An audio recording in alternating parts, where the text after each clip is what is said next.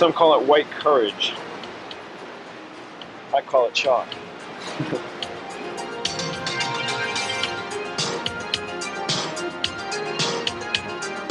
My fantasy is to climb.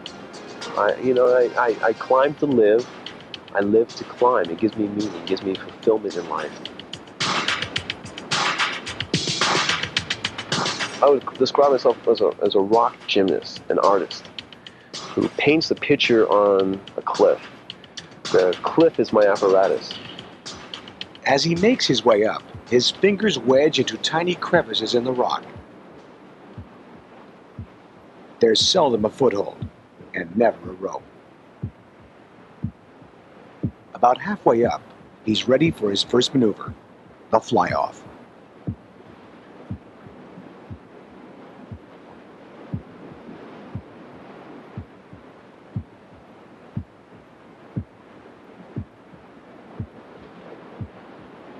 There's another point just above that where I decided to add one more touch to it.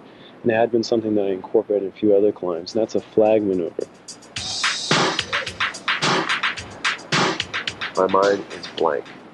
My mind is nothing more than a visual. Fear of dying, actually, gives me power.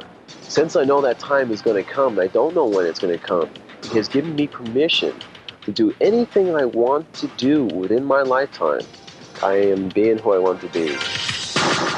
And that's the Throwback Thursday of the week. This is Dan Goodwin with TripleBlack.TV, your entertainment source for extreme sports.